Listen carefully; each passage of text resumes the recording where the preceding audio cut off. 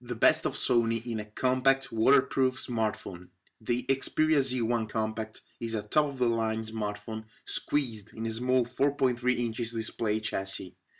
But how is it really? Well, let's find out. This is Stine, and this is the Sony Xperia Z1 Compact.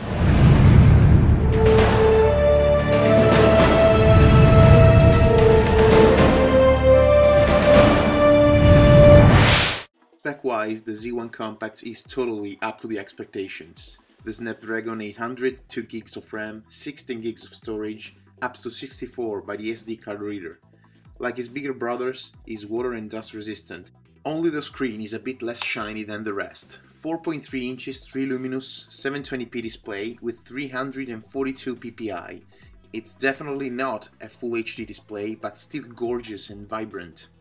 And Sony also solved the angle issue of the previous Xperia Z and Z1 screens. Now, speaking of build quality, the Z1 Compact has no rivals. The full aluminum structure with Gorilla Glass panel on the front and a plastic panel on the back that is almost undistinguishable from a glass one.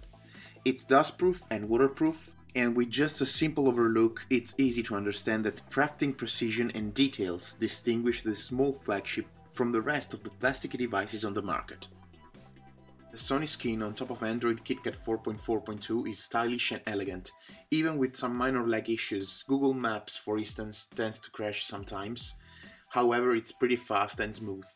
The Sony Xperia Z1 Compact measures 127 by 64.9 by 9.5 mm for 137 grams.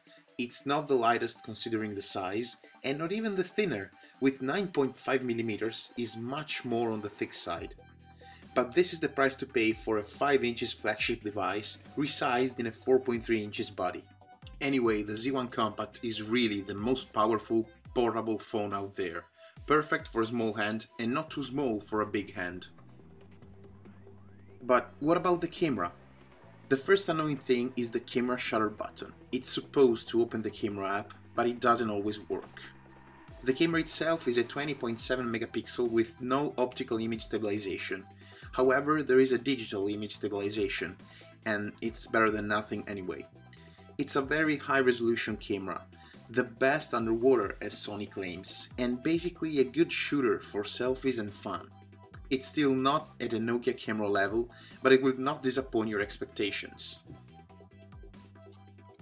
The reception is very good, and even the connectivity by Wi-Fi and Bluetooth works well. With the speaker mode enabled, the audio quality is average, not excellent. Something you can expect from a sealed smartphone.